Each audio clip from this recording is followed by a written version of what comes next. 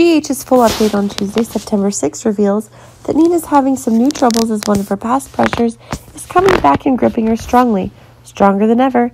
Now Nina's haunted by Nell's death and the nightmares are increasing, but it seems that the premonitions of a mother are making Nina more and more uncomfortable than ever. But it seems today that we will see a sudden appearance of one of the loved ones Nina has been waiting for is also causing her to have a stronger explosion than ever. Nell is having an epic comeback, but it seems that the things she's bringing are making it even more difficult for Nina as the rights that Nell are demanding more and more. But really, Nina couldn't be happier with one of the alienations Nina was seeing in Nell. Nell's become a completely different person now, and that is driving Nina even more into despair. But keep in mind that there is one new determining factor that Sunny is not able to get the most accurate preparations for.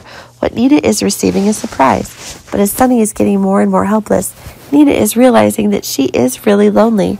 Next, we are seeing that it is Portia and Curtis who have a big claim for Stella. A blessing on Curtis's big day, but things seem to have a very unexpected awakening. For some reason, Stella had come out of her stupor from the aftermath of a stroke many months ago. Stella is stronger than ever, and that is making the truth about the marriage of Jordan and Curtis being revealed in the most accurate way. But now things are getting even crazier as Curtis is acting against his aunt. A solemn ceremony was abruptly ended.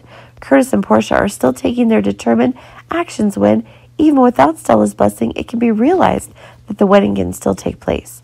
Of course, after the wedding, there will be an extremely long legal battle to ensure that the divorce of Jordan and Curtis will be done as quickly as possible. But now that Jordan is also doing blessings for the new couple on the show, we can see that the things that Stella did seem to no longer have any effect.